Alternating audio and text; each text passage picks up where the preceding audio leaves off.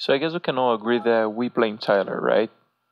Oh yeah, I mean it's always Tyler's fault from now on. I mean, as always, I'm the better Brit.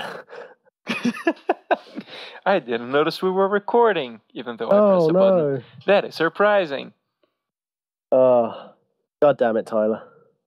Well, he did steal all the cookies and spill coffee on himself that one time, which totally makes him the guilty guy. Yep, totally unprofessional. Totally unprofessional. It's fine, Tyler. We still like you. Yeah, I guess. Sorry. It's kind of like that long distance relative. It's like you like them, but you don't love them. It's like, oh hey, how's it going? Wow. No, we still love you, Tyler. We love you. See, I knew it. All Brits know each other. Somehow that proves this point. Yes. Yes, absolutely. It always proves the point. Right. So countdown. Oh God, my phone's going crazy. Let's go.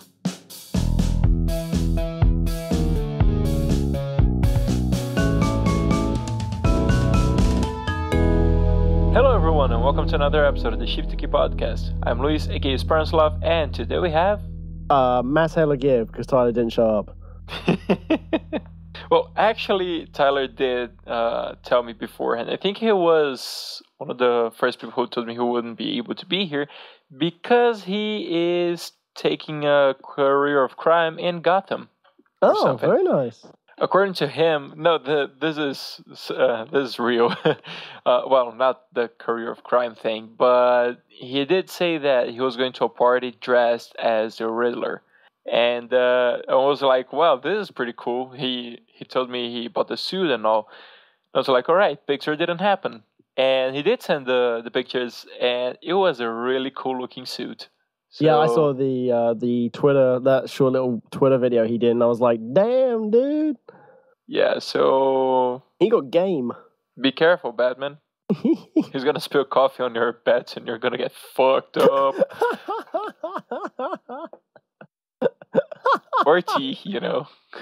Yeah, whatever. It's normally tea, but he might just go straight for the actual solids and might just start chucking stones at Batman instead. That might just be an easier solution. Like, Batman, I see you have approached me this time. I shall defeat you. Have a scone, and just starts lobbing it. Batman's just like, the bread products, the bread-related products, they hurt.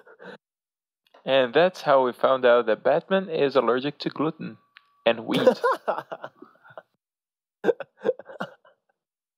I do like the idea, though, that now Batman can't have sandwiches. Bad sandwiches, as he calls them. Alfred, I need soup. Master Bruce, you need to eat something more edible in your diet. I told you I can't have bread. You can fight crime if you have sandwiches. Well, at least if you're Batman. He just starts loafing around. That actually reminds me of the first topic. Yes, the first topic we tweeted out this week. Actually, it was a second, but, let's just pretend that it was a first for the sake of this conversation. Yes. Which was graphic novels. Do you read graphic novels often, Stuart? I don't know if you count it as the graphic novel, but I've always counted it as a graphic novel. I actually have the Batman Knightfall series. The ones that were done in the comics, they actually re-released it, I think, as a graphic novel, as a trilogy.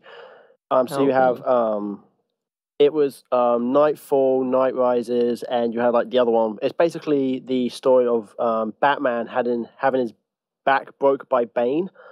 And then you had that other character, Azrael, whatever his name was. He took over the mantle from Batman. And it's like the little graphic novel, essentially, of the evolution of like someone else taking Batman's place and then Batman having to fight that other character.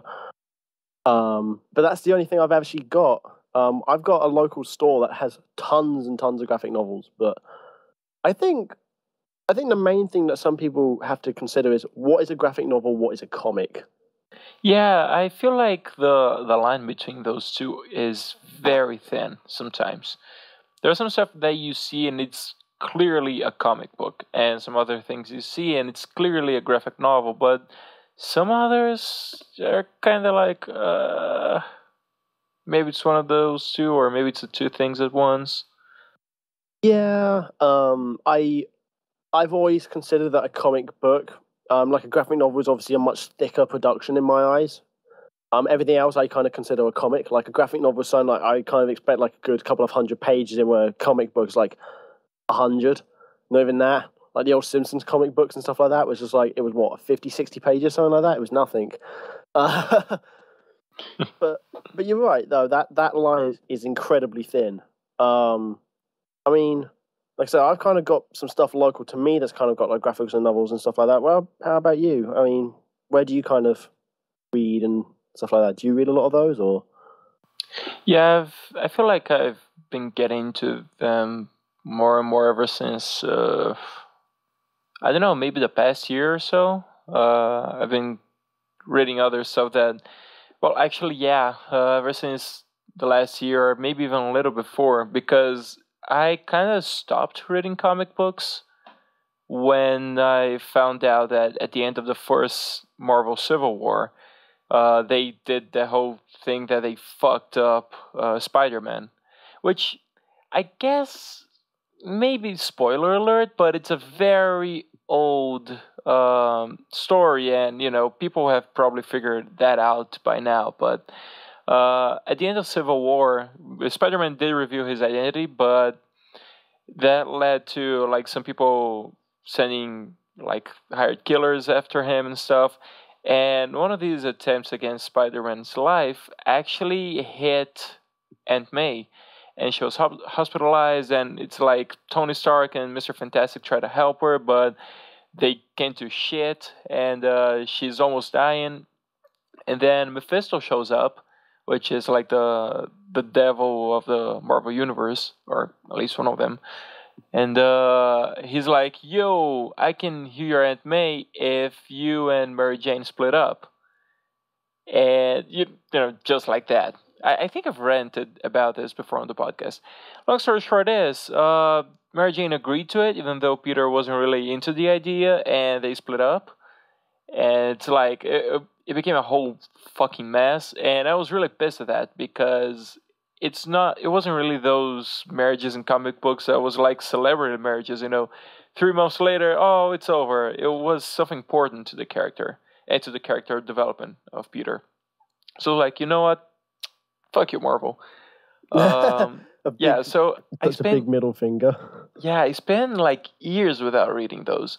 And then a friend of mine went to the US one time, and she brought me back the first half of the Superior Spider-Man story arc. And I thought, well, I like Spider-Man, and what the fuck is this deal about Doc Ock stealing Spider-Man's body? What the fuck? And it was actually a really fucking good story arc. And that got me back into those comics. So I haven't read the second Civil War yet. I did read the last Secret War and the Spider-Verse. Those were pretty good. But I feel like those are more comic books, And as for graphic novels, that's the thing. I don't know if they qualify as such. But I am almost done with all things Fables. I finished the main series. I finished Jack of Fables. I'm currently working through the Wolf Among Us comic series. I did play the game. It was fucking awesome, and it's what introduced me to Fables. And then there's Ferris to read. It's all like spin-offs of the main Fables thing. And I'm also reading The Walking Dead. I picked it up again. And those two, I don't know if they count as graphic novels. I would say if anything, The Walking Dead is very much probably known for its graphic novels at this point. Outside of the Telltale series and obviously the TV show, if you asked me to name something Walking Dead related, I would have automatically assumed it was the graphic novels. The ones that people go by is like The Walking Dead, The Kiling Joke, which is another one, which is Batman arc. Fucking amazing. Yep, I agree. Fables, which is obviously, and Year One Batman as well, which is the other storyline that they did, which is another really good one as well. I've really, oh, for God damn it, fuck. 55-hour work week, ladies and gentlemen, really screws with your vocabulary. Yeah, I really got as far as Knightfall, but there's a lot of ones I really want to pick up, but it's a case of I've got other things to save up for, and it's like, I can't really justify going out and spending the money. Like, even for something like £12, I can't really justify going out and spending £12 on something I might read once. But yeah, no, back to your thing now. I would automatically go with Walking Dead is very much a graphic novel. Yeah, the whole Batman stuff. There was one I read. I am not sure if that's the name. I'm gonna Google it right after I finish talking. I think it's something like it's an Arkham story, but I'm not sure if it's called Hell on Earth or something. But it was really fucking good. Like, there was this one time I picked up a few Batman graphic novels with the Arkham Asylum, because for me it's really fascinating the way they portray, the Batman's enemies, and even though it's a really like can't remember the word for it, but even though the way they portray insanity is kind of like twisted in a way to justify the enemies being enemies and being bad guys and stuff, it's still interesting. Those storylines involving the Arkham Asylum, the dark and mysterious past of the institution and all that, and how apparently that has some sort of influence over the patients slash inmates that live there. So I think it hit me that maybe the graphic novels are considered graphic novels when they have more of a mature content, Yeah. Because if you pick up like The Walking Dead, there's like mutilation and zombies, and there's even, I'm not gonna spoil it for people because it feels like it's the sort of thing that it can be a spoiler no matter when you pick it up, but there's even some strong themes like rape and kids dying and stuff. So stuff that usually the, let's say, mainstream media of comics don't really touch that much, or at least it didn't for a long time. Yeah. Yeah. It's something along that style of medium definitely belongs on a graphic novel. But I've always found as well that I can always get on with graphic novels as well, not because it's pretty colors. But sometimes there's one thing with you trying to always use your imagination to kind of, especially with like a lot of novels and stuff like that. It's you trying to conjure up an image in your head. What I love about a graphic novel is you still get the thickness of a really big book, like a really long book. But obviously you've got their own, like the artist's visual representation as well. And I love that as well, because it's like, well, here's how I see it. Oh my God, that's not how I expected to see it. Jesus Christ, that's real mutilation. That is a norm turned off. Oh God. Yes. So yeah, I mean, there's definitely we'll always have that appeal with graphic novels, and especially The Walking Dead. I don't think it would have been where it was had it not come out. So wait, actually, that's a good question. Was it a graphic novel before the TV show? I believe it was, right? I think so. It is still coming out. Apparently, they're not done with the series. Because it was one of those things. A lot of things normally get a kickstart through the visual representation or the sales from other things, and then obviously people will pick it up, and so the graphic novels must have had some impact as well for it to have been as big as it was. So no, sorry, what was it? No, it's alright. It's just that I've been reading them and I'm still catching up. I'm not even in issue 100, but it's like 90 something, 96, 97, and there's some letter from the fans part. I forgot the name now, but they keep mentioning like season 2 of The Walking Dead is about to be released and all that. So that sort of gives a certain time frame for it. Okay, but yeah, the other one that I mentioned as well, the Kiling Joke, we both like that one. That again is a huge graphic novel, absolutely huge. It's only big graphic novels do you think that we've missed off the list? Because we kind of named quite a couple between us. I'm just trying to think what would be a big one that we didn't mention. I'm sure. The Watchmen could be maybe considered a graphic novel. Watchmen's in a graphic terms novel? of. Is it? I didn't even know there was one. Is there like a graphic novel? That's the thing. Like, Yeah. I think it treads the thin line, because it had a bunch of issues, but not as much as you could say, oh, it's like a comic book. It had mature themes, but it's, I don't know. I don't quite know. I think so. It might be considered one. Sin City. I think Sin City definitely falls into the graphic novel category. Yeah, Sin City, I would agree with you on that one.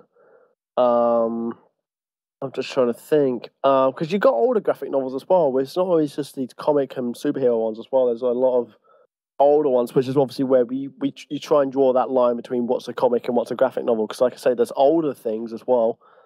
What was it? Oh my god, I can't remember the name. Sandman? I haven't read Sandman yet, but I think it's graphic novel. But yeah, it's always nice to know that graphic novels weren't just starting off with like comic book heroes and stuff like that. Like graphic novels also have like other genres involved in it as well. Yeah, that's actually a very interesting point. Indeed, there seems to be a big number of them about like average people, in a very complicated situation or adventure or whatever. And I also get the feeling that a lot of the graphic novels that are definitely graphic novels, they are in the DC territory. I don't think that Marvel has released as many graphic novels because DC, if I'm not mistaken, owns Vertigo and Dark Horse maybe, and those two, like the focus of those two companies is pretty much graphic novel and mature books, comic books or whatever, not mature books as in 50 Shades of Grey. That's a whole different mature. Yeah, that's no. That's get your grandma wet on the bus kind of mature. Oh Christ. But no, I was gonna have a look it up and see if there's any famous graphic novels that we've missed. But it's almost exactly what we've been saying. Watchmen, Kiling Joke, Year One, Walking Dead. There's a lot of them. Well, obviously there's a lot of them. It doesn't just stop at 5. What was the other one you said? What was it? Oh no, it wasn't Stitches. It's okay. Sandman? Sandman. I'm gonna have a look for that now. I think I found here. The graphic novel I mentioned is Arkham Asylum Live in Hell. Okay. It goes for like 6 issues. Yeah, it's Viva Vendetta's another one. Oh right, yeah, that one. Watchmen is 21. And they say Morse. Oh my god, Morse probably not. Probably not. Probably don't read Morse. Don't read Morse. Why not? What's up with it? I just saw the front cover and it kind of really put me off ever. So the story of Morse is the story of Faladix. You have to really forgive me, audience, for the pronunciation on this. Spiegelman, which is a Jewish survivor of Hitler's Europe, and his son, a cartoonist, come into with his father's story. Morse's approach is unspeakable throughout the diminutive, its form, the cartoon, which basically is saying that the cats are Nazis and Jews are mice. Oh. And Morse is like, obviously, their take on everything. So it's a really, I read the description, was like, oh, damn. I think I've heard of that one. Is it like, does it have a swastika and a mouse head on the cover or something? Yes, it does. Okay, yeah, I've heard of that one before. Okay. I think it has a different name, or maybe it's the... You see, the thing about Brazil is that sometimes we Portuguesize things, and we say them with our, I guess, accent or take on the pronunciation of syllables and stuff. So here people usually say mouse, which is actually closer to mouse. But yeah, I've heard of that one. Then you've got other ones like Dark Knight Returns, which is basically the first one that really showed Batman as like this aging, gritty, rather than like the kapow in Batman. Then we have things like League of Extraordinary Gentlemen, which it was a show here in England, but I've never actually heard it outside of that. There's also a movie. They had a movie adaptation for it. And then it's just your standard other things after that as well. But yeah, that was really, really nice. That was a couple of graphic novels which apparently are very, very highly rated. So yeah, graphic novels, yay! Ta-da! Ta-da! And one more thing about graphic novels, we were talking about the Kiling Joke. They actually recently released an animated movie of the Kiling Joke with Mark Hamill voicing the Joker again, and I forgot the guy's name who voiced pretty much all the classic Batman animated adventures cast voicing their characters again. So yeah, that was pretty cool. I managed to watch it. It was fantastic. Yeah. I would actually very much like to see that if I can find that somewhere. Did you find that on the internet randomly, or was that something that was on like an internet service? You mean the movie when I watched it? Well, it was released on a movie theater here in my city, but it was just one time, and like literally it's release week. And it's the only movie theater in town that is showing the movie. It was one time, it was like that week only or something. It was fucking bullshit. Whoa. Then again, it's a movie theater that used to be great and now it's just going downhill fast. But yeah, I managed to watch it on the internet. Okay. Then I too shall find it on the interweb somewhere. Yes, you should do that. I should do that. I did like the graphic novel. So that actually fills me with high spirits for the movie as well. Like people were a bit, not everyone, but there was some criticism that they changed a few things here and there. But it's one thing that Hamill tweeted about. That's like it's not a direct take from the graphic novel to the movies. It's not like moving pictures from the graphic novel. They had to do a few things here and there, maybe to make it more appealing for today's, generation or public or culture or whatever, because it's kind of an old storyline too. Yeah, I think that kind of brings up a little bit of the appeal towards it, though. Like sometimes there are some things that just don't touch them. Don't touch them. It still has that kind of vibe to it, essentially.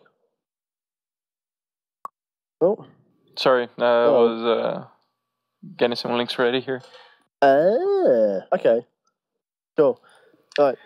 So then I guess we can move on to the next topic, right? Sure.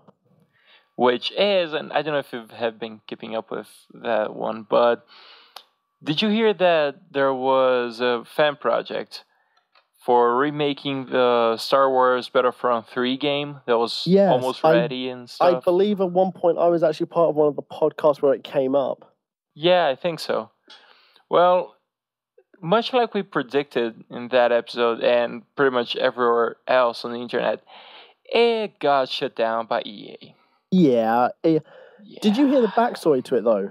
I did hear a lot of stories about it. I'm not sure if I got all the details, so go on. Obviously, this was basically... So let's just kind of recap a few things, basically. So the actual game itself was a follow-on from some of the details left behind for... Which game was it again? It was... Battlefront 3. Thank you. Yep, Battlefront 3. And then it was be a game which oh my god, I'm getting everything confused. The studio which was making it was Frontier Studios, I think. And I think they turned around. I think their head guy or Wire Studios or Front Wire Jesus, my mouth. I think it's Front Wire. I think Front Wire. the fan studio. Yeah, I believe they basically said that they'd got like an approval from Steam and they were able to release it, and then that's kind of where everything kicked off. Because I try to remember his name now. I'm just going to call him Tony. Tony, Sure, whatever Tony. his name was. Tony is whatever his name was. He got an agreement to actually go meet with the guys at Lucasfilm and basically pitch it to them. And he said it was like, because he made this whole blog about it as well. He was like, well, they kind of had like some serious moments and some lighthearted moments, and it went back and forth. But the ultimate line is, what EA wants is what EA gets. I mean, that was basically like the TLDR version, like the too long didn't read version was basically EA got their way. And he was very much like, oh, you can even put it as like a paid thing, like have it EA if you want it, like if you want it as a paid model, have it kind of thing. And they were like, nah, it would just distract us from the rest of the series that we're doing. You're good. I was like, no. Yeah, I mean, it's weird because it's something the fans want. EA didn't even have to do that much work. They just needed to look at Battlefront 2, give us updated graphics and like game modes that were already there and maybe some new stuff. But they removed all a bunch of great things about Battlefront. And then there's Battlefront 3, which is almost ready, and they could have worked with these people. EA is such a fucking dick. Because here's the thing, I fucking hate EA. That much is clear. Like, Vic also is pretty much not a fan of EA. At this point in time, I don't think they have even that many fans anymore, but still, people buy their games. The thing is... Hello. Yeah. Yeah. How do they manage, being the devil in the gaming industry and still people buying their games? Anyway... no one else has the money probably to put the effort into the projects that they require. Like EA, Madden, the FIFA, Madden series, it alone makes them enough money that they can kind of just be fine. And so the thing is, I did hear some stories like that the people from Frontwire Studios, I think that's the name, I'm sorry if I'm mistaken, but yeah, Tony, let's say Tony. Hey, Tony. He did go have a talk with Lucasfilm, I guess, because LucasArts is dead, and they were actually kind of cool about it. Like, they even said, oh, maybe EA is gonna be interested in letting you guys do the work and they get a cut of the profits or whatever, or something like that. And then EA just barged into the door and was like, no, fuck you guys, it's over. Stop.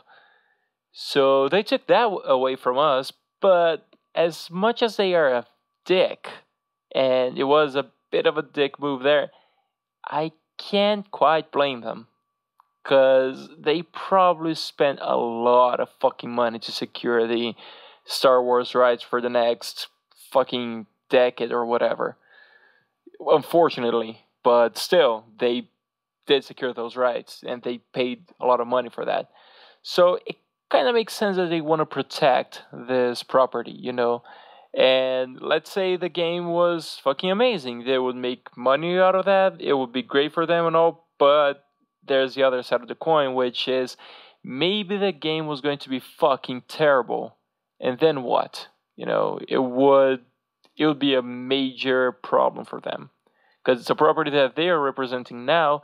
They'll probably have their name somewhere, after an agreement or whatever, and it would hurt their image as a company.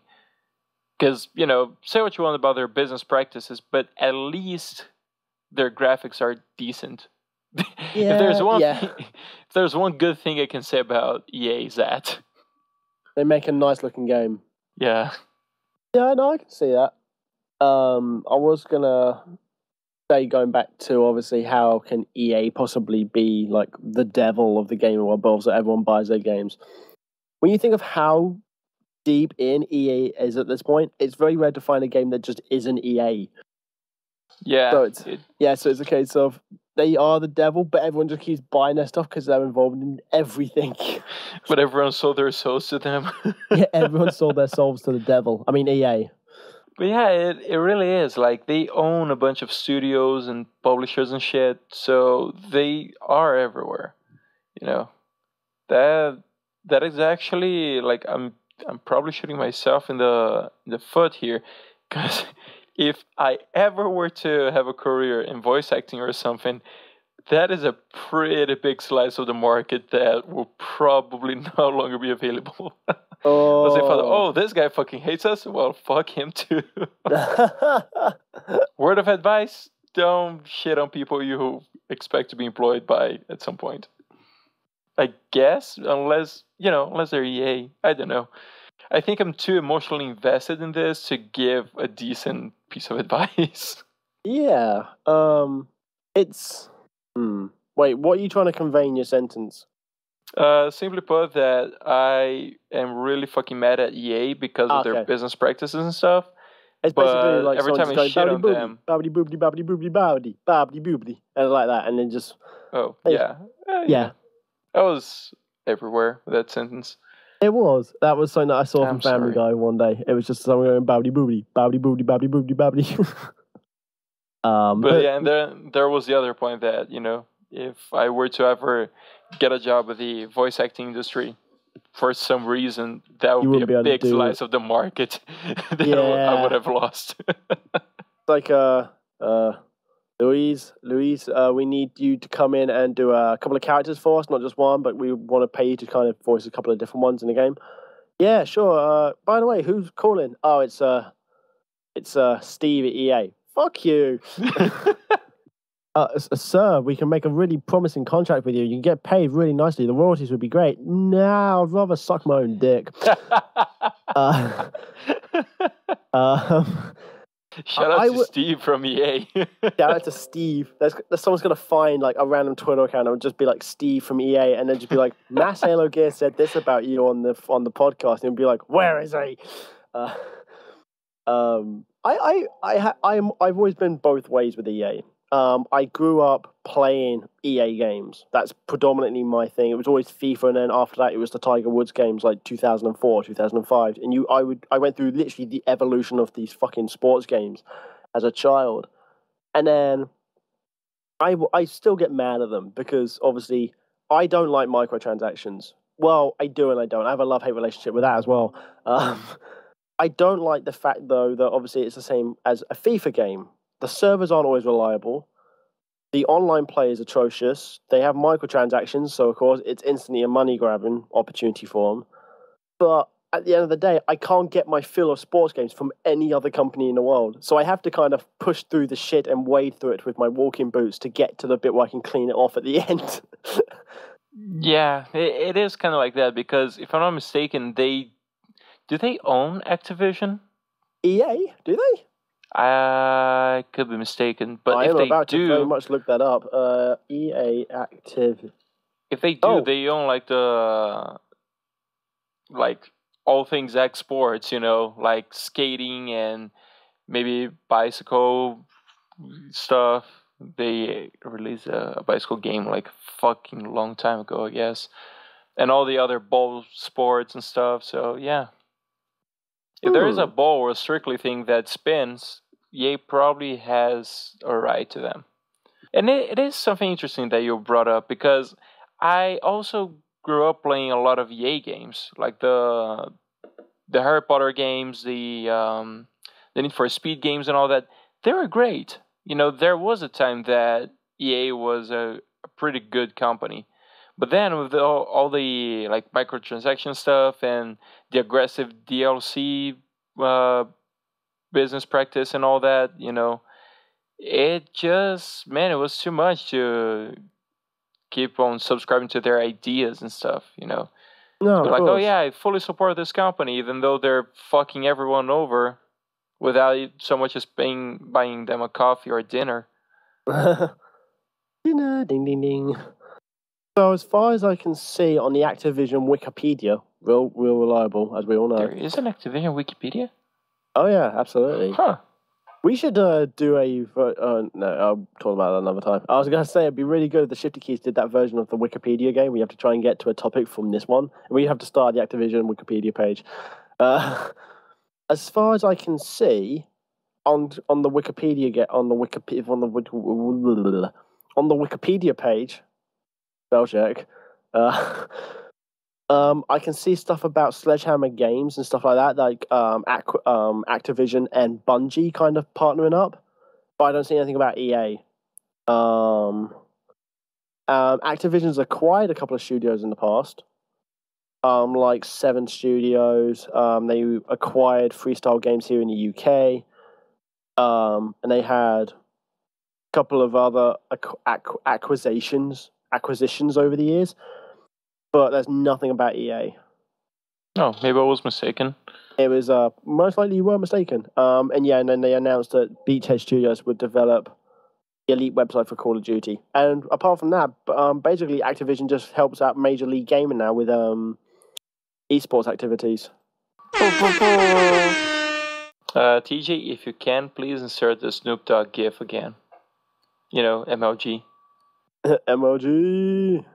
Doritos something Mountain Dew. I actually drank a bit of Mountain Dew the other day. It was pretty good. Thought it would be far sweeter, but no. It's pretty good. I have pretty much now kicked soft drinks right in the ass. I don't have them anymore. Some way, I somehow managed to get away from fizzy drinks. Don't ask me how. Don't ask me. That's just a lot of water shoved down my throat and just pray for the best. Oh man, water. Careful with that. Oh man. Well, you never know. But man, that's actually like a pretty good thing. It's something that I think I'd have a really fucking hard time doing.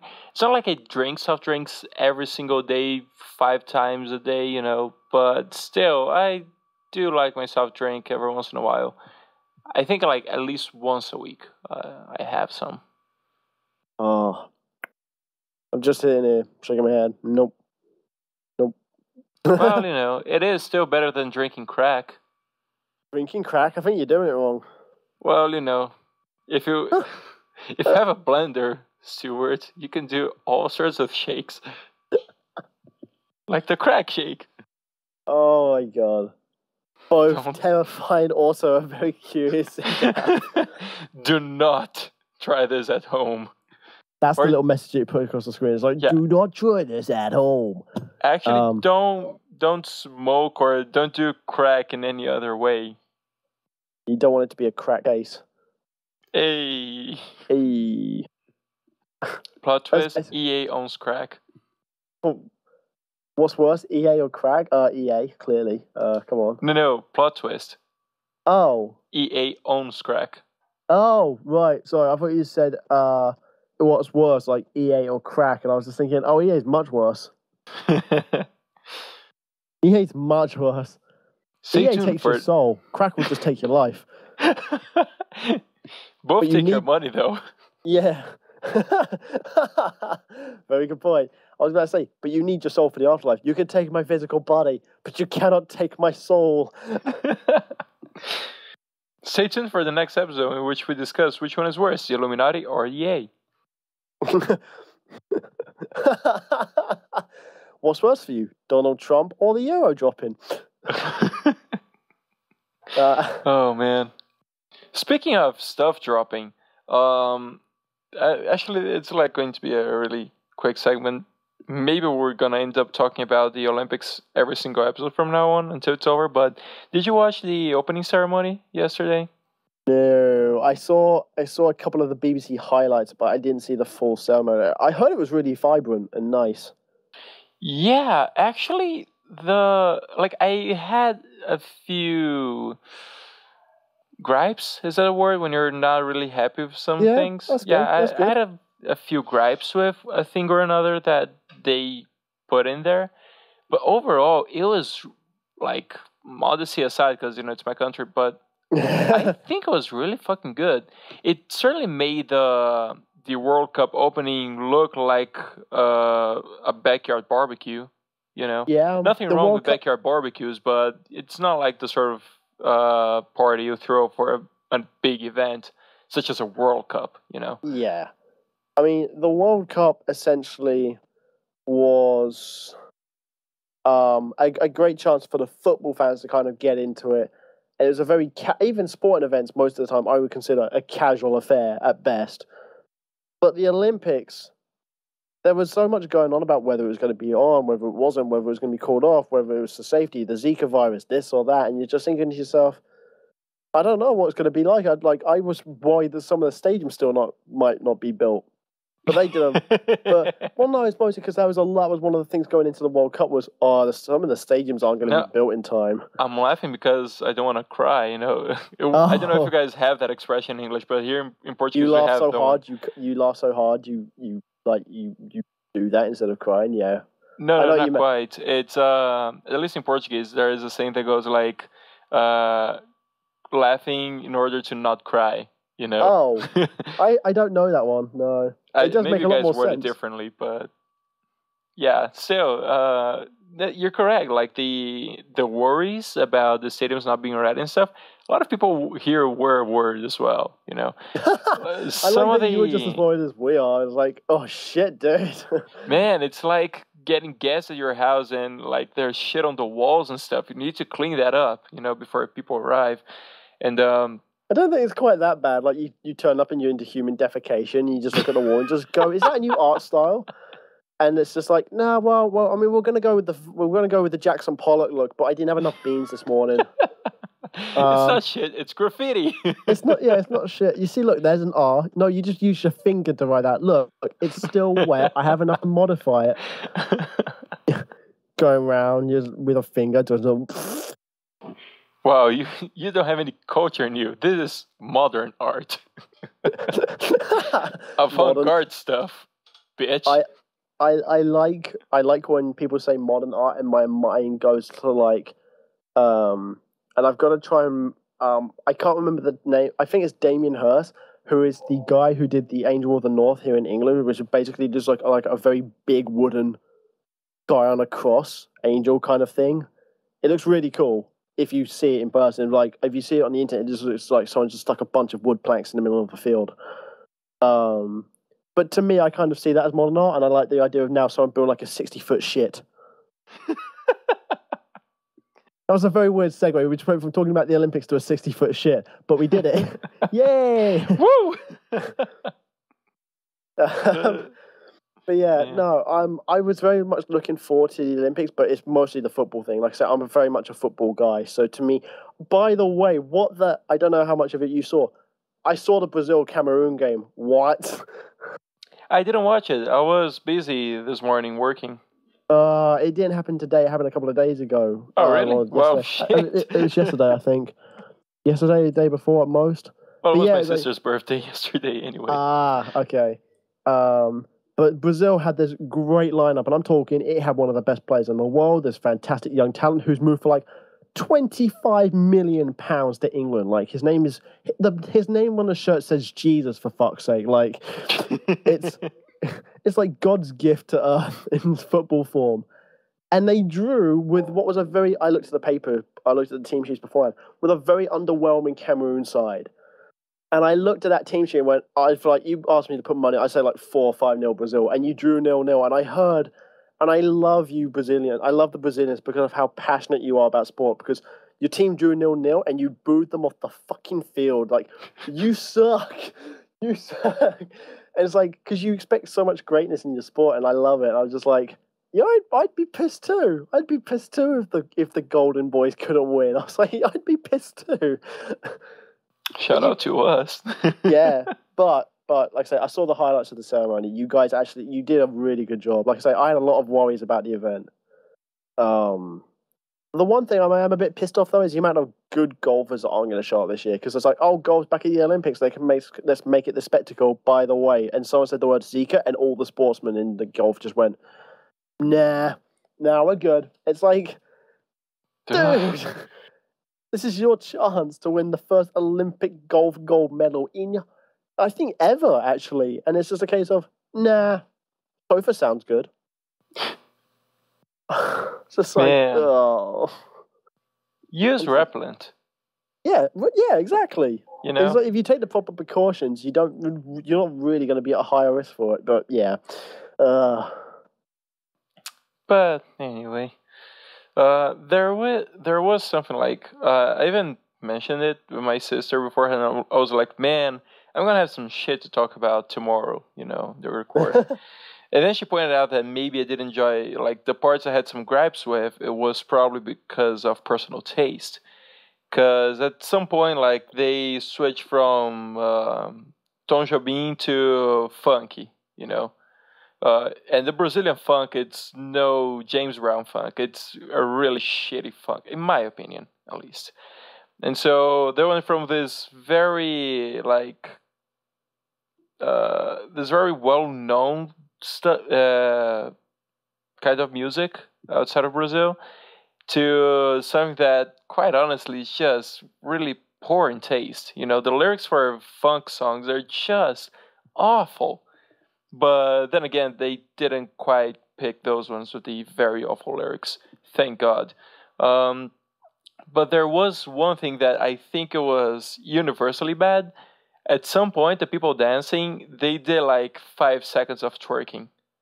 It's an international event, for fuck's sakes. You don't twerk. Please don't. Hey, yo, Bob, I got this sweet Miley Cyrus move. You want to see it? Yeah, bro. Like, totally show off at the Olympics. Well, we should use this for the Olympics. I love the event organizers going, man, we need a bit more of an international taste so people understand our way of, like, showing off. But twerking? Yeah, sure. I mean, us Brazilians are known for the twerks. Yeah, sure, go for it. That's fine. Like, it's the guy with the clipboard was like, and it's like that one guy, like Jim from the office, just comes up and just goes, boss, I have this really great idea. You're going to love it. And he's like, yeah, do whatever you want. Get out of my face. And the guy's like, oh, really? And he's like, yeah, just get out of my face. And Jim's like, everyone, twerk. I think you were here for the episode of the ass-beating / ass-pounding gif, weren't you? Yes, I was. I even mentioned to a few friends of mine afterwards, like, man, I'm just disappointed that there was no ass-pounding dance move. That would have left people so goddamn confused, because twerking's like, every single country has people twerking, I would assume. Fuck it, even penguins are probably twerking right now. But, man, the ass-pounding dance move. That sounds amazing. That sounds like that is something at the zoo I'd love to go see. It's like, Mom, have you seen the twerking penguins? I have, and the emperor looks amazing.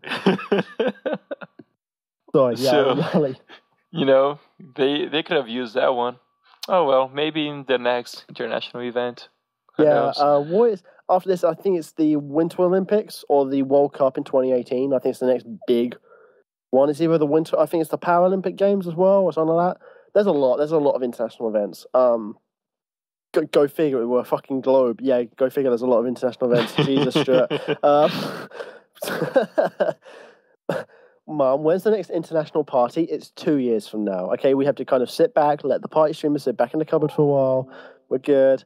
I think it's about 2 years from now, because they normally have the World Cups every 4 years, and then in between that, then you also have the obviously the Olympic Games. So I think it was like 2000 was the Olympics, 2002 World Cup, 2004 Olympics, 2006 World Cup, etc., etc., etc. So yeah, it'd probably be 2 years from now. Yeah, probably. Well, I mean, depending on what you consider an international event, Vic apparently is planning to go visit Tyler, which is one of the reasons why she hasn't been able to be on the podcast recently. And over the next few weeks, she's like getting ready for traveling. I think actually by now she is traveling. I think she's on her vacations or something. And it seems like she's going to visit Tyler at some point, or at least they were planning on it. That is kind of an international event, if you think about it. It is an international event. I mean, also, USA I found England. something out about Vic the other day. Sorry, what? I found something out about Vic the other day. Golfer. I was like, yay, I know another golfer. And I didn't say gopher, I said golfer.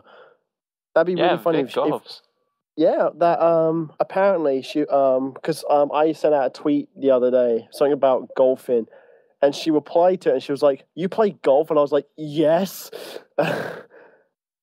But yeah, no, it's I'm going to use it as an excuse that if they're both out for the day, I'm going to go find out. I'll be like, I'll hang out too. I have a day off in August. I'll join. You should absolutely challenge them for golf. Game of golf. Just like driving range and just see how good Vic is. I want to see Tyler try and use a golf club and I'll record it with my GoPro. The Brits at the driving range, and it'd just be like us sitting around in suits with a cup of tea. Oh yes. Oh, that ball, it went miles, didn't it? Oh yes, hundreds of yards. And then it'll just be Vic in the middle, just going, what the fuck are you two doing? Don't forget your monocles and to grow a mustache. I actually just shaved. That's a really weird tangent as well. Yeah, I just recently shaved because I actually got told to at work because I kept standing around scratching this facial hair trying to grow through. Because I can't grow a beard. It's well documented throughout my life. I can't grow a beard. Like I grow like the Civil War type facial hair, and then I stop. Like my body just goes, "You're done. You're done. That's enough. That's your look. You're done." And I actually had to shave it because when I had the like tiny bit of hair come through, I was like, itch, itch, itch, itch, itch, itch, itch, itch. And I was told by my boss, he was like, "Go home. You're shaving, and you'll come back in tomorrow clean faced." Okay, I was like, "Okay." Sorry, boss. Sorry, boss. Which is it's interesting that after a while it stops itching. But me, for example, like I shave a bit of the neck, so that part that I shaved of the neck, when it starts growing back again, it also itches quite a lot.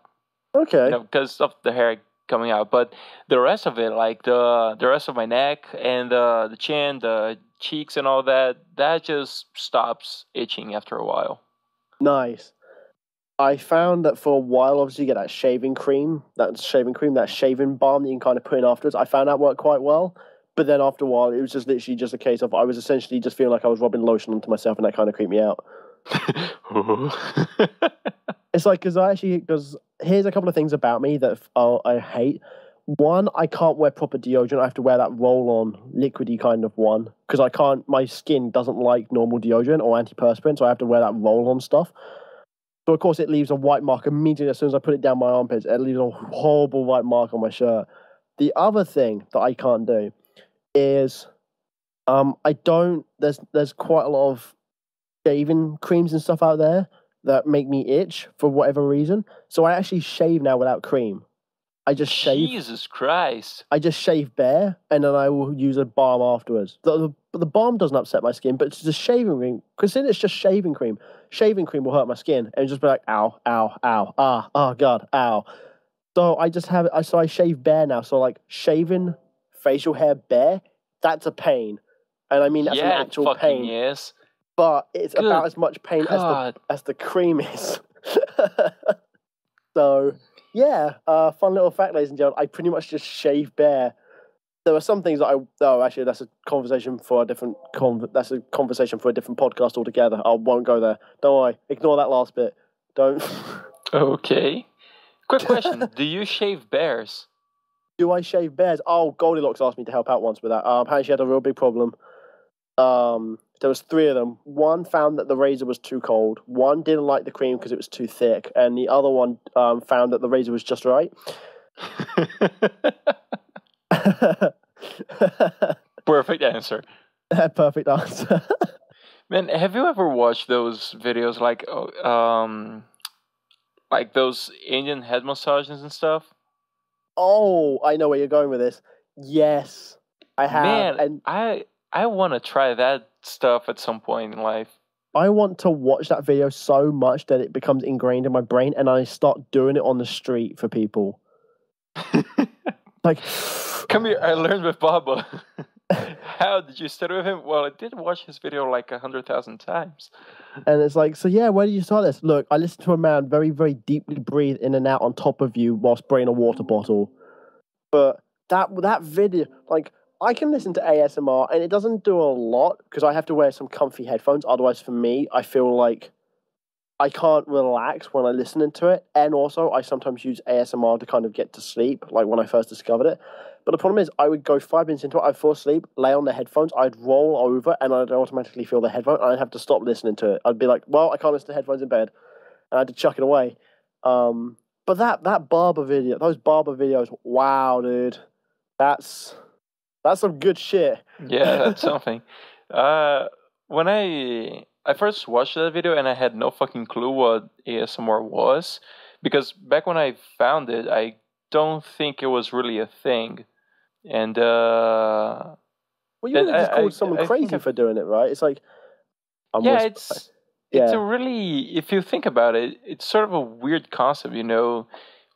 In some of the videos, I'm going to be honest here, and I don't mean to shit on other content producers, you know, other content makers, because in a way we are people making content on the internet, but some of the concepts for ASMR videos are kind of weird, to say the least. Yeah, I get where you see that. Like some really weird stuff going on. There are some that are okay. Yeah, there are very specific ASMRs. Like, you wouldn't listen to that in your wildest dreams, but you know someone out there will get a kick from it. Yeah. It's like food, really, isn't it? Like, you can't have one person won't eat this, but they'll have the other version of it. It's like, oh, hey, I don't eat tomatoes, but I'll have tomato sauce. It's like, well, I listened to this video, but you listen to that one. Yeah. Like, my favorite one, and I've got to see if I can, it was someone, and this is the weirdest one, because especially when you're sleeping, it's not the thing you want to think of. It's someone doing a haircut, and it's the idea of, like, the scissors when they're, like, trimming your fringe and stuff like that, and they've got the very tiny pair of scissors, and they're going snip, snip, snip, snip. And there's something about that. There's something about that the scissors going snip, snip, snip. That just makes me feel so relaxed, even though I know that the idea is meant to be at the literally as if he's like cutting your hair, quite creepy. But it's also very, very relaxing. Actually, now that I think about it, there are a few. Well, here, at least my city, we call these gourmetized places because what's gourmetized? Hang on. You know the word gourmet, right? Oh, sorry. Yes, sorry. Yeah, okay. It's weird because it's like the whole thing about gourmet stuff here in Brazil. Usually you add the word gourmet and you can add another like 40 Brazilian bucks just because it's different, quote unquote, you know? So there are these places that we call gourmetized, even though they don't serve food. So there are some barber shops here that are gourmet barber shops in a way. Maybe they probably work with that, with head massages and stuff. I should check it out. But then again, anything that's too much of a novelty around here costs a lot of fucking money. I'm talking like, I've seen once a place that gives you like a haircut, shave, and they serve you whiskey for whatever reason. And it costs like, I think at the time, oh god, I can't remember. But it was an absurd amount. It was like, I don't know, fucking 80 bucks for, like 80 Brazilian reais for a haircut. And man, we don't usually pay that much for at least a male haircut. It is my understanding that usually female haircuts cost a lot more for whatever reason. Maybe it's because it's more hair, I don't know. At least it does here. But yeah, it was a lot. Let me see if I can find that on the internet. Then again, we should jump to questions. Oh god. Just whilst we find the questions, there's the channel on YouTube that I was referring to. So it wasn't a he, it was a she. It's called Gentle Whispering. That's a really nice channel. Like, you can't really miss it. It's got like several 100,000 subscribers. But that ASMR channel, an absolute beauty. It really is. But yeah, like I can listen to some really, like, I can watch that video, but I can listen to it and it'll like I say, it will kind of really help me relax and stuff like that. So yeah. Anyway, questions. Yay. Yeah, they don't have the price here on the internet. God damn it. Still, here, found it. Yay. Hold up. Fuck, it's even worse than I thought. Let's see. There is one thing. I might as well announce it here. I am back on the Rooster Teeth website. Oh, you didn't say that before. That's because I haven't actually got anyone added on the website, and I'm not under my name. I am a completely different name. Oh, it's a new account. It is a new account. Because I'm watching the Heroes and Halfwits. I'm watching some of the theatre modes now. Really good. I'm actually really glad. Like, it might be worth actually staying as a first member, and just kind of keeping the account for a couple of groups and that. But yeah, that was a decision I made like a couple of nights ago. I was watching because Funhouse did the release of their D&D series, and I decided that now was as good a time as any, because I was like, oh well, I want to see how it kind of plays out, because I missed the whole Heroes and Halfwits D&D prequels to the actual release. I was like, cool, yeah. Apparently they're going to edit it down for YouTube, so I was like, oh, I want to see the full version. Really funny, really good stuff. I was like, yeah, this is worth staying a first member for. I'm actually glad I am one. So, yay, first members. Cool. Well, let us know the account afterwards so that we can put on the link here. I don't know if you ever noticed that, but we put a link to the Rooster Teeth account, and I've been putting for the Mass Halo Gear account too. Well, the Mass Halo Gear Mass Halo Gear went long ago. Mass Halo Gear was what, last August? Jesus Christ, that makes me feel old. It was a year. Well, essentially, I went for a year. I was on a sabbatical. You went on a journey to discover yourself. Yeah, I couldn't find the prices here. It was like Google gave me a price like that, and I was like, oh wow, that's the answer. And then I clicked the link, and it was actually the price for another barbershop. They were comparing barbershops. So yeah, still, take my word for it. It was really fucking expensive. I don't know how it is now. It was expensive back when they opened, and it was, like I said, a novelty. It was the first time there was a barbershop like that, in my city. But then others started opening up, so maybe it's lower. I should actually check those things before giving such vague information. But, entertainment podcast. I didn't plan this beforehand too, so sorry about that, audience. I'm not trying to be half-assed here. Sorry. Half-assed? Shifty Key podcast. Tyler. Yeah, somehow let's pin this on Tyler. God damn it, Tyler. Let's pin this all back on Tyler again. Right, so, questions. Yay! Questions. God damn it. Oh, shit. Questions. Oh, God. Questions. Yeah, I choked with my own spit. That was, man, amateur hour. All right. Ew. So this one was sent by Dr. Sparks, and she asked, if you had to listen to one band for the rest of your life, what would it be? Do you count bands as solo artists as well? Should we just say musician?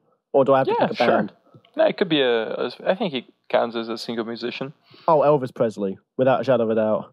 Oh, really? That's cool. Yeah, I grew up listening to it. Like, my mum is a huge Elvis fan. I listened to the LP. Like, the LPs apparently were what put me to sleep as a child. Like, Screw Nursery Rhymes, like Heartbreak Hotel. Well, the other day I can do a real cracking accent, baby. I kind of sound like a little bit of a, what's his name? Nickelodeon character. Johnny Bravo. Hey there, mama. That was Cartoon Network. Yeah. Still, really good Elvis impression. I used to do a bit of karaoke for him, as him. It would have been weird if I did karaoke for Elvis when he died before me. Well, allegedly. Allegedly. He died in the toilet, faggot. But no, Elvis, great guy, saw the earth. Still alive somewhere in the Bermuda Triangle. Yes, absolutely. With Amelia Earhart, absolutely. I guess my answer won't come as a surprise for the audience, but the Fratellis. That's a really good choice, though. Yeah, I fucking love that band. Yeah.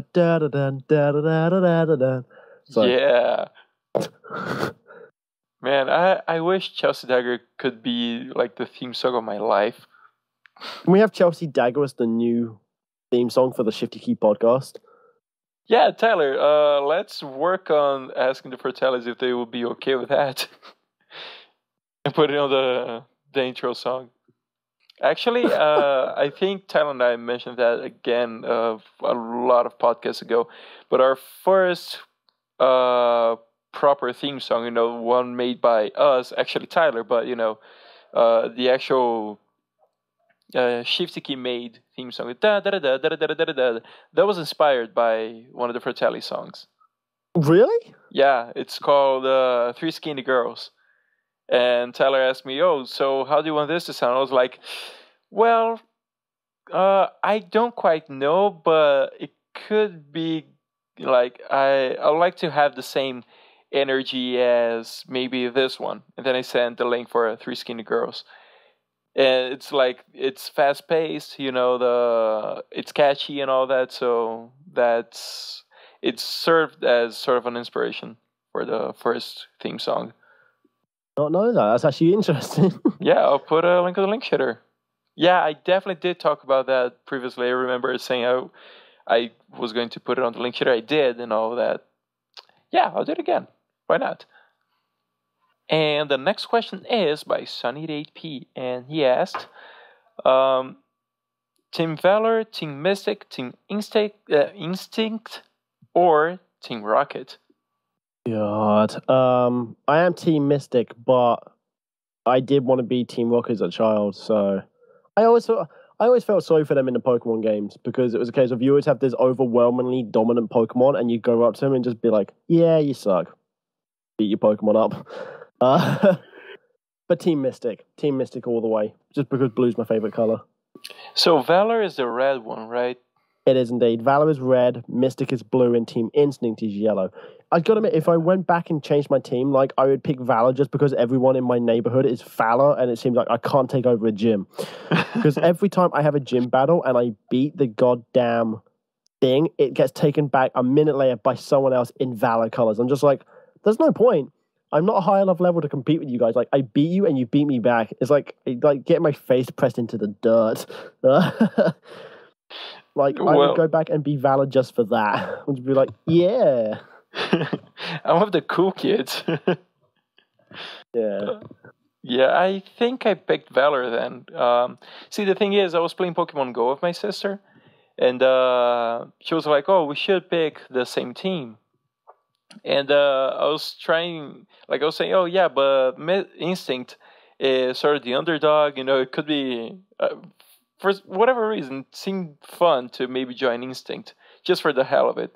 She was like, "Yeah, but why join the losing team?" And I was like, "Oh shit, snap, son." To give you an idea of my neighborhood, ladies and gentlemen, just a very quick roundup. There's 3 gyms within. I mean, if I was to have it plot out in meters, like in a straight line from my house to that gym, it's probably about 800 meters to each. My house. It's actually quite a close village. The first gym is Team Mystic, which is good. Yay, blue team. And it's a Vaporeon, a Scyther, and a Snorlax. The next one, you're about to notice a real similarity between the teams in our village. The next one is a Team Instinct gym, and it's a Pidgeot, a Vaporeon, and a Vaporeon. and then the final one, which is the park, which is where I hate having to go to this park for the Pokestop because it's right in the middle of a kid's play area, so you feel really dodgy going up with your phone, swiping it, and then walking away. You really do feel bad because every now, oh my god, there's a Pokemon over there. I can see the brush and bush. Shit. But never mind. Well, I can't get there. Anyway, the last one is Team Instinct again, and it's it's my favorite one of the 3 because it's got the least amount of members for a team. It's a Lapras and a Snorlax. The Lapras is 1800 and the Snorlax is 2200. It's the guy who owns the Snorlax is on level 30. Holy shit. And the Lapras is a level 22. And I'm over here at level 15, just turned 15. I just got my first ever Hyper Potion. And my highest level Pokemon, I've got all 3 evolutions. My highest Pokemon's an 855, and that's the Vaporeon. That is a lot. That's a lot of downtime that guy has. That's too. It's in Brazil, people started, as I predicted, and a lot of other people predicted that as well. People started getting mugged while playing Pokemon Go. No shit. There's actually a joke that it's going to be funny just if you speak Portuguese Otherwise, it's not gonna make any fucking sense at all. But to quickly try to explain, and then people think it's fucking boring. So spoiler alert. Back when they announced it, Pokemon Go, I think it started off as an April's Fool joke or something, right? I think so. Yeah. Yeah, back when they announced it, people made a comic strip, one of those Rage comics. And I was like, oh, Pokemon in this dark alleyway. And then the guy goes in there and a dude jumps out of nowhere and said it's a Bulbasalto, which is a mixture of Bulbasaur and Assalto, which is one of the words we use for robbery. So it's like Bobo robbery or whatever. It's way funnier in Portuguese, trust me. Okay. And now the news haven't started doing that yet, but people are calling these muggings because of Pokemon Go as Bulbasaltos. So Oh my god. they're their own particular sort of crime, Ladies and gentlemen, we've had another Bulbasaur. Oh, god damn it. And as soon as I said that, I saw on my Twitter feed, the words came up, and another one. It just said, and another one. Like, no relation, obviously, to the context of our conversation, but I just looked down and said, and another one. I went, Jesus, they act fast. I got really freaked out. I was like, what? So, yeah, to wrap up Sunny's question, Team Valor. Or maybe Team Rocket, because they have a talking cat. Yes. All right. So I was gonna ask a Tyler question, but I think we have done all the Tyler questions. Huh. Right. So I think that does it for this week. We have other questions here, but let's save them for the next episodes. So now, Stuart, comes a time that no one is ever prepared. Apparently, do you have a question for the audience? I can certainly make up one right now whilst I'm not trying to stall it anyway, whilst I think of an actual question for the audience. Do it. Do it. So, ladies and gentlemen, with the Olympics going on, my brain can't speak. Begin that again. Ladies and gentlemen, with the Olympics currently going on, what is the event you're currently looking forward to the most? Actually, I suppose, are you even watching the Olympics? Do you actually even care about the Olympics? Answer all three. That will do. What is your take on the Olympics? Yes. Do you even Olympic, bro? I want to see a memes Olympics. Like, how would they measure that? It's like, do you even lift, bro? Alright, so everyone, thank you so much for listening. Stuart, thank you so much for being with us today. Well, with me today, actually. Yeah. Hey, good to talk to you too, bro. It was a pleasure. So don't forget to listen to the outro to find out how to interact with us. And until next week, go Olympic, bro. Bye. Yeah. Go lift, bro. See you later. Thanks for listening to the Shifty Key Podcast. The intro and outro music is provided to us by our editor, TDBTyler. To get more involved with the Shifty Key Podcast, you can answer the questions for the audience asked by our guests, or even ask the cast a question of your very own, either here in the YouTube comments or in our Rooster Teeth group. To keep updated with this channel's shenanigans, you can follow us on Twitter, join and watch our group on Rooster Teeth, or simply subscribe. All links will be in the description. Until next week, goodbye. Indeed, how do you even Olympic? How do you even Olympic? I assume there's a lot of bad hurdles and a javelin throw through someone's neck. Jesus. Maybe light up a torch or something? No, that's the angry mob afterwards. There were a few attempts at extinguishing the fire here in Brazil. It doesn't surprise me. There was one that was really surprising. It was like someone threw a fuckload of water from a building. And then at first, it seemed like it was flour. And flour, if I'm not mistaken, flour can burn. It ignites. So if that was really flour, that would have been a fucking disaster. But it was just water. And people were like, oh my god, and trying to get the athlete that was holding the torch out of the way. And then there was this one security person who just jumped he jumped really scared. And for some reason, the motion he made was really funny. I'll try to find that gif. I can't make any promises, though. I don't even remember why I saw it. So I am going to hit the thingy. Any last words for the audience, Stuart? No, I think we're good with the audience. Thank you very much for listening, as always, though. So, audience,